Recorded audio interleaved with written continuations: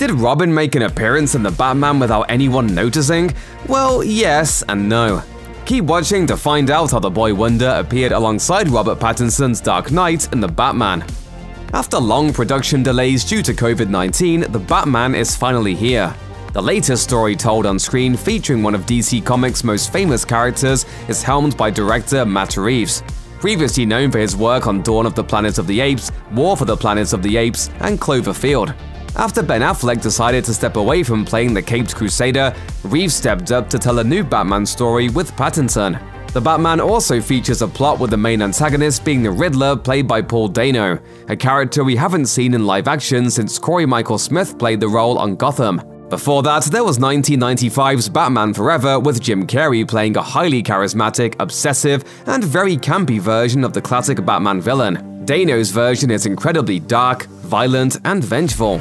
Although both Batman Forever and The Batman feature the Riddler as one of their main antagonists, there are pretty vast and obvious differences between both films. For one, there is a massively important character missing from The Batman that was featured in 1995, Robin. Although nothing is really ever hinted about Dick Grayson or Robin during The Batman, an actor who had previously played one of the Robins in live action appeared very early on in the movie, and you might have missed him in his big scene.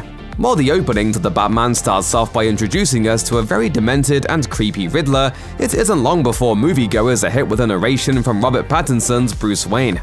It's Halloween night and Gotham City is celebrating, but as Bruce notes, crime still runs rampant. Gotham City Police Department Lieutenant James Gordon, played by Jeffrey Wright, lights up the bat signal, and we see common criminals on the streets start to get scared, feeling fearful that somewhere nearby, Batman could be hiding in the shadows. The film cuts to the subway where a few face-painted men are huddling around watching a video they took of themselves assaulting someone for fun, although the youngest in the group seems to be uncomfortable with it. Without much dialogue, the youngest is told by the leader of the group to pursue and attack another person on the subway with them, and as they do, they're confronted by Batman. As seen in the first trailer for the film, Batman beats the leader and utters an iconic line that plays an important role throughout the actual film. I'm vengeance. The rest of the group, except for the young kid, proceed to attack Batman and fail. He and Batman share a look, where the kid seems simultaneously relieved that Batman showed up and also amazed by what he sees, and then he runs off. This kid happens to be played by actor Jay Lycurgo. In the credits, the kid is referred to simply as Train Gang Young Member. But he actually plays a character who's known as DC Comics' Robin in another project. If you're a DC fan, you probably saw Jay Lycurgo playing Tim Drake in Season 3 of Titans before his quick part in The Batman. The HBO Max show actually centers around being Robin in general, as the first season introduces fans to the original Robin, Dick Grayson, who's played on the show by Brenton Thwaites. The series covers his journey to step out from being under the shadow cast by Batman and become his own hero, Nightwing.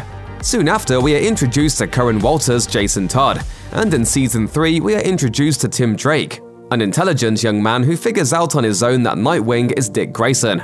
Robin was, prior to his death, Jason Todd, and that Bruce Wayne is Batman. During Season 3, Lycurgo's Tim goes through quite the transformative experience, as he is at one point shot by Scarecrow, played by Vincent Kartheiser, and nearly dies. During the finale of Season 3, we see that Tim is accepted by the Titans and leaves with Dick and most of the team to San Francisco and the Titans Tower once more. Lycurgo is set to return as a recurring character in Season 4 of the show, which has already started production. It's likely Tim's training from Dick or Bruce might be a focus in the show's plot moving forward. It's impossible to know whether we will see Lycurgo again in possible sequels to The Batman. It seems unlikely that the actor would play two different Robins in two different live-action universes. Then again, we do have 3 different actors set to play 3 different big-screen versions of Batman in the same year, so anything's possible. Check out one of our newest videos right here, plus even more Looper videos about the Batman are coming soon. Subscribe to our YouTube channel and hit the bell so you don't miss a single one.